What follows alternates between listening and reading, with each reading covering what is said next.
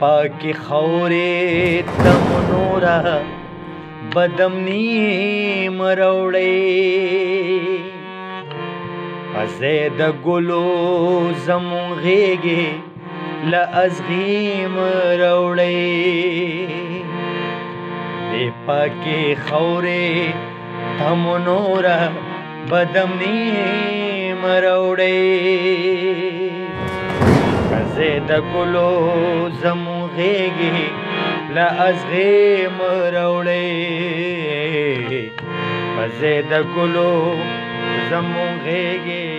له ازغي. بسم الله الرحمن الرحیم. شروع په نام د رب ذوالجلال. نه تمهید نه ډېرې خبرې، مختصر صوابی پولیس سټیشن چھوٹا لاهور. درون ښاغلی تاج محمد خان صاحب ډي اس پي او ولاړ یو ملزم. شروعات حسب دستور تاسو نه کوم. نن ما څه تمهید ونه تړه اړه مشین شو جي چې څه ووایو. و چې سترګو کولو کو اخبار ګورو بد حال، چې واتساپ ګروپونه کولاو بد حال، چېرته یار دوست کې کینو بد حال، څه به وایو بس ټکي م خلاص شي. ملزم ولاړ دی، ځوان دی جي، کړۍ مو ته لګېدلي دي، نو په ده باندې لږه رڼا واچوئ جي، بیا به درسره وروسته خبرې کوم. مننه. اعوذ بالله من الشیطان الرجیم. بسم الله الرحمن الرحیم. یوسف جان به تاسو ته یو ځل بیا تحصیل لاهور ته په راتلو باندې هرکلی ویم. زه به د خپلو خبرو شروع چې کوم دی نو د یو شعر نه وکړم. وایي ادیرې د مړو چپ وي سلام خانه، چې انګن وي د ژوندو شور به پکې وي. دا نن چې کومه وقوعه موږ سره سرزد شوي وه او دا ملزم ستاسو د وړاندې ولاړ دی، نو د دې بیسیکلي بنیاد چې کوم دی نو د ماشومانو شور دی. موږ ته چې کوم دی نو مدعیه مقدمه په زخمی حالت کې راپورټ کړو پولیس ته چې دا په کور کې موجوده وه او دا لیور اشمت ستاسو د وړاندې چې ولاړ دی دیم په دغه یو کور کې دی سره اوسېده. د ماشومانو په شور باندې اشمت غوسه شه او په هغې باندې فایر وکړه. هغې سره په غېږ کې د هغې تقریبا 1.5-2 کالو زوی اسنین هم و. دا دواړه چې کوم دی نو د فایر نه زخمیان شو، په زخمی حالت کې چې کوم دی نو هسپتال ته ورسولی شو، چې بیا په نیکسټ ډے باندې هغه حسنین ماشوم چې کوم دی نو په حق ورسېده او دا ملزم چې کوم دی نو سره د هغه تماچې په کومه چې د ډزې کړي وي د فرار شو، پټ شو، وتښتېده. پولیس چې کوم دی نو حسب دستور مقدمه درج رجسټر کړه او د ده تلاش دپاره چې کوم دی نو کوششونه شروع کړه او ډېر په ښه انداز باندې دا ملزم چې کوم دی د یو کور نه دوران چاپزني ګرفتار کړه. د ده د قبضې نه چې کوم دی نو کم هغه آله قتل تماچه وه هغه هم ریکور شوه. ملزم چې کوم دی نو کسټډي به ورته راخلو، انشاءالله دی به مزید مونږ انټاروګیټ کوو،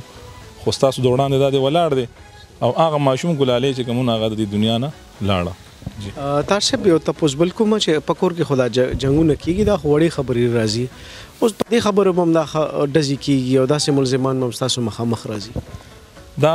د حیرانتیا خبره خو دا ده چې ډېر خلک داسې دي چې هغه د شور پسې چې کوم دی نو تهجد منځونه کوي، دعاګانې غواړي، په زیارتونو ګرځي چې یا الله زما کور ته د دې ماشومانو شور راولي. خو پته نه لګي چې څه بدقسمتۍ د داسې خلک هم په دنیا شته چې په هغې دا شور بد لګي لکه دی چې ولاړ دی. چې نعمت پې ډېر شو نو په ده بد ولګي، چې نعمت پې ډېر شي لکه د په خپل هم بچي دي، نو الله پاک په خپل رحم کړی دی، خو پته نه لګي چې د دې نعمت چې کوم دی نو د څنګه ناشکري وکړه. ډېره ډېره مهرباني. طاهر صاحب یو اخري تپوس کوم دی څه وایي؟ دی خو جي لکه څنګه چې هر ملزم کله ګیر شي نو بیا مجبوره ولاړي او په خپلو کړو باندې ستومانه وي. هغه حال د دم دی وایي چې یاره بس اوس زه چې کوم دی نو په خپلو کړو باندې ډېر سخت ستومانه یم او ستاسو د وړاندې جي ولاړ دی به په خپله تاسو ته په خپلې خبرې وکړي. نو جهان مننه طاهر صاحب، ستاسو د ټیم قدرمن یو غوړه غوندې کې دمه اخلم، بیا راته سره خبرې.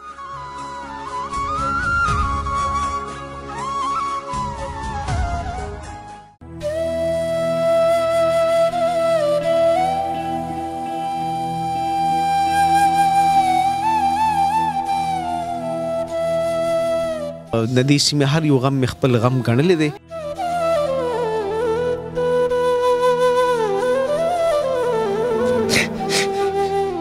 مونږ یو چې مونږ هم ښه مونږ هم داسې ګرځېدو منډې تړې بېموالې.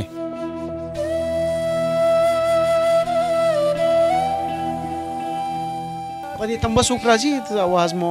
نه نسه راځي.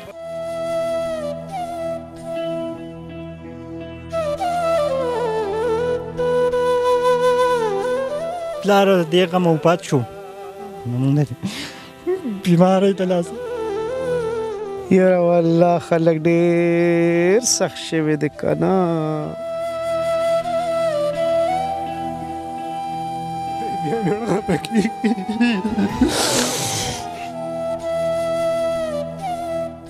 غواړم چې خندنې شي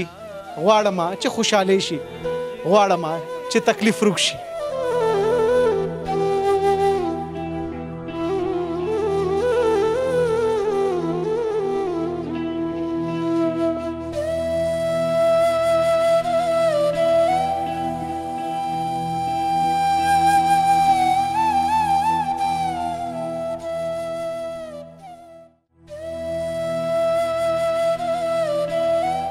د دمې نه مخکې تار صاحب یو خبر وکړه چې نی په هر در به ګرځې پاک مولا اولاد راکې هر درګاه لوځې مې به یاره 2 رکعته نفل کوم چې سوال مې قبول شي د کلي هر تکړه ډاکټر او د ښار هر تکړه ډاکټر لا یو کوشش کوي چې یاره دغه مبارکي زما په نصیب شي دله خدای ډېر څه ورکړي دا په خپل هم بال بچېداره دی او د بل بچي وژني افسوس هم راشي چې زموږ معاشره کوم اړخ ته لاړه زمون قارونه دونه زیات شو چې په کور کې بابي سره په هغې کې بچې کور کې تماچې ښه موجود دي او ډزې پې کېږي مګر چې د الو دپاره چاړه راړو اوس په کچن کې 2-3 منټه ګرځو چې خدای پاکه دا چاړه به چاته پرته وي د پښتنو هم دغه ګیله کوم چې ستاسو تماچې بلکل ستاسو د لاس سره چېرته جنګېدلې پرتې وي ستاسو نوم مې ورور اشمت علي اشمته بچیان دې شته او جی دا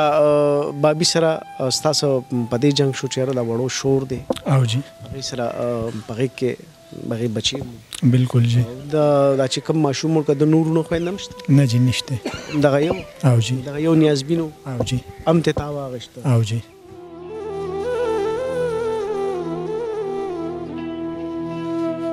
او ستا په خپل څونه بچیان دي 4 مې لورګانې دي یو مې زوی دی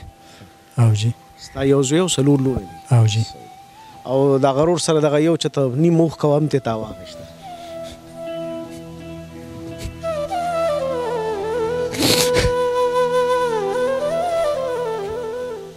صحیح بس غلطي رانه شوې ده پوه شوی نیم په ځان باندې ډېر زیات پېښه پیمه زما واره و او ماشوم بچی او د جنت مرغۍ وه په حساب کې او ما دا نه وي چې زه د خپل واره ولم لازم زه خپله زنانه زخمي کړم ما صرف د دې دپاره دا دغه کو چې زمونږ په کور کې دا شور مور دا ختم شي او بس ما د هغې نه دننه نه چې دی نو پیرنګ وکړه او پیرنګ کې چې دی نو بس دغه شان دا ماشوم ولګېده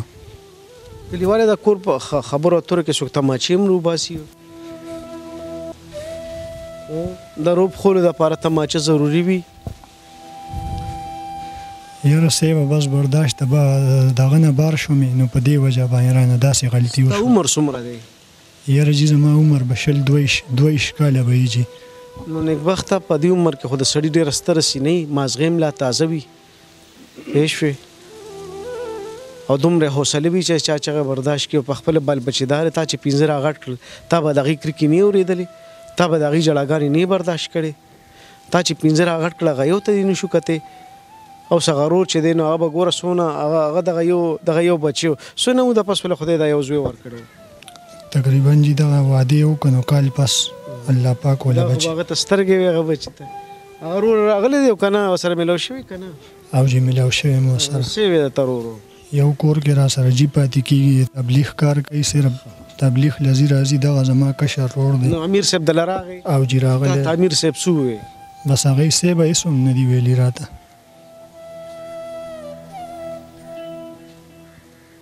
جی او ته چې خبر شو چې دا ماشوم ولګېده څو ډزې دې کړې وې یو ډز جي یو ګولی و بس تماچه کې سیوا ډز مې نه دی کړی صرف یو ډز مې کړی دی او د هغې نه داسې دغه جوړ شو راته ته خبر شو چې ماشوم موټ شو او جی بیا ما ته خبره شو نو زه په دې وجه باندې رالم هلته مې پناه واغسته چې کوم ځای کې ومه او کوشش مې دا کو چې لکه زه راشم او د کوشش نه مخکې ما سره چې دی نو بس دا کسان نالې هلته نه زه راوستم دلته تاڼې ته ډایرکټ په تاڼې ته راغلی وې که نه بوج د باندې نو ډایرکټ په راغلی وې صاحب هغوی ته مې خبره م وکړه چې وم راغلی یم د دې دپاره یم چې زه د خپل ماشوم ووینم او تاسو له ځان درکړمه په ډاکسن کې مې ورته خبره وکړه دننه کې څه احساس دی څه سوچ کې سوچ هېڅ هم نشته جي خو بس خفه یم ډېر زیات پریشانی ده راته ذهن کې مې ټولې خبرې راوړي نو په دې وجه باندې صاحب او جي ته چې دلته رالې هغه پنځه واړه به دې څه کې ته په خپل هم دیاړي کې که نه او جي بالکل نه وړو زګوله به څه کې اوس خفه یم جي بس څه وکړم هغه تور سره به کور څه کوي لږ شانتې ښار دی کو ټول دې تباه کړل ځان سره مال حال دې شته جیدات پوله پټې دې شته نه جي نشته داسې جیل په تمبو شنو مطلب دی چې د کور خو موړو خوادې سبزي ډېر څیزونه لګي هغه شته بالکل جي صحیح خبره ده به د کم ځای نه پوره کېږي تاسو چې دا دونه کارونه کوئ پرې ډکه ځوانۍ کې دونه سوچ نه کوئ چې تاسو سره په خپل یو تور سره بچي سره تړلي دي او دغه دا سوچ کو ښه به وکړه دلته اوس په ژړا څه دلته په فریاد څه دلته کې اوس دغه ولاند او د خپل جرم قیدیم دی دا نه چې دی به جیل ته ځي خو بیا خو به کېږي خو به ځي د خپل ضمیر قیدیم دی دی بړو خوري چې دا مې څه وکړل دا مې څه وکړل جیل ته چې لاړ شي ټول بوتره درته ناستې چې لکه څه دې کړي دي کم تکلیفي که نه تکلیفي که نه سړي ته بالکل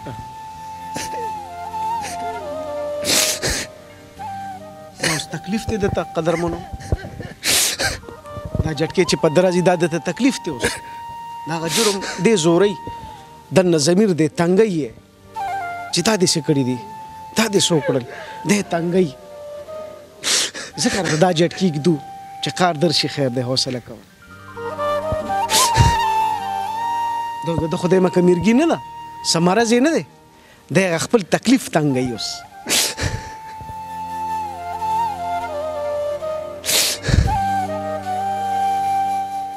څه ویل غواړې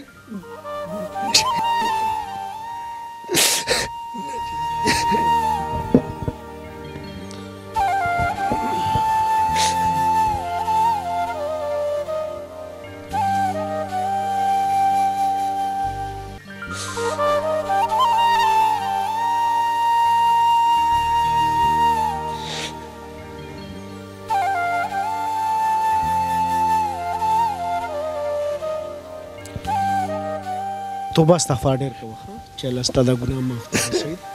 تاله قار درغې و تا نه یو ظلم شوی دی ښه استغفار ډېر ډاکټر صاحب بخښنه غواړم تاسو له بیا راځم دوی ته څه وظایف هم تاسو ورکوئ داسې ورته وایي چې استغفار کوئ الله نه معافي غواړئ تهجد کې ودرېږئ بالکل جی مون خو چې کوم دی نو اوس ریسنټلی یو کمپین هم شروع کړی دی د غونډه ضلع ثوابۍ په سطح باندې او د هغه کمپین مقصد هم دا دی چې دا خلک چې کوم دی نو په ځان کې لږ برداشت پیدا کړي د هوایي فایرنګ نه ځان وساتي د نشو تماشو نه ځان وساتي او دا په خبره باندې ټوپک رښتو نه ځان وساتي نو دې سره موږ چې کوم دی تم کمپین ته لاړ شو نو حقیقت خبره ده چې زموږ خړومبنې چې کوم شروع وي نو هغه د الله پاک د کلام نه وي او بیا ورته چې کوم دی نو په هغې کې مختلف وظایف هم ورکوو د پولیس کار وظایف ورکول نه دي خو موږ د خپل عادت نه د خپل مسلمانۍ نه چې کوم دی نو خپل ځان نه مجبور شو چې د خلکو د اخر څه داسې یو شی ورکړو چې د خلک د صبر نه کار واخلي استغفار باندې الله پاک غټ ګناهونه بخي غټ کارونه به باندې کوي نو زما د خلکو ته هم دا پیغام دی چې د الله د رضا دپاره لږ په ځان کې قوت برداشت پیدا کړي په دې وړو خبرو باندې چې کوم دی نو ټوپکو تماشو ته مه لاس کوئ خپل خوشحالۍ او خپل غمونه ټول د سنتو مطابق کوي نو انشاءالله دا قسمه غمونه بیا په موږ باندې نه راځي کلیواله زموږ د خپرونو رسي زموږ پروګرامونه چې ته ګورې بالکل جی او کتلې مې بالکل کې خو زه خلکو ته مه کوئ صحیح خبره بالکل جی زه هغې کې خلکو ته څه بالکل جی ستاسو پروګرامونه مې ډېر کتلي دي او د دې نه عبرت واخلې ښه صحیح ده جی قدرمنو د وینا را سره ډېر څه دي خو په ده چې دا زه به ورته یو قسم دوره پرې رالي او تکلیف راغی دا چې کوم سلګو کې د څوک دا به د سره ټول عمر تړي دا هغه جټکي دي چې هغه د ضمیر دي دننه چې کله سړی ژوندي وي که نه نو تنګی یې همدغه شان یو جړه د شپې هم کېږي یوه باچا ته کېږي او باچا وي شته څوک چې رانې وغواړي همدغه شان یو جټکه وي او د شپې وي باچا وي اله مده دی څه غواړې چې درکم په تاجد یې ورکوي داسې دام یو جړا ده خو بې ځایه ده نو داسې جړا دی خدای زموږ نصیب کړي چې د باچا نه یې واخلو چې د باچا نه یې واخلو هغه سره څه کمی نشته بهرحال خبرې خو ډېرې دي د خپله خپرونه تمامې کوم تاج صاحب ستاسو ټیم لري الله تعالی نورم همت درکړي او چې کوم سوګند او کوم حلف تاسو چت کړی د معاشرې د وارتیا لپاره چې جرایم ختم شي نو هغه کې جرایم د ختمېدو سره سره د دې د اصلاح یو مهم چې کوم تاسو سره تړلې دی نو موږ هغې کې تاسو سره ملاتړ یو د سره ولاړ یو د دې د خاطره چې یو شاه زلمې په وړه خبره غوسه نه شي او ځان خپل کور روان نه کړي رب ذوالجلال دې موږ د داسې سات نه ساتي چې موږ جړاګانې وکړو او هغه جړه چې هغه د جرم نه پس وي الله دې هغه جړه را نصیب کړي چې د شپې په تیرو کې او د باچا نه په تهجد کې وغواړو رب ذوالجلال دې یو هم شاه زلمې په داسې ځای کې ونه درئ چې د زرمیر جټکې او درد آرام ته نه پرېږدي ټول وایه امین لاخو غمونه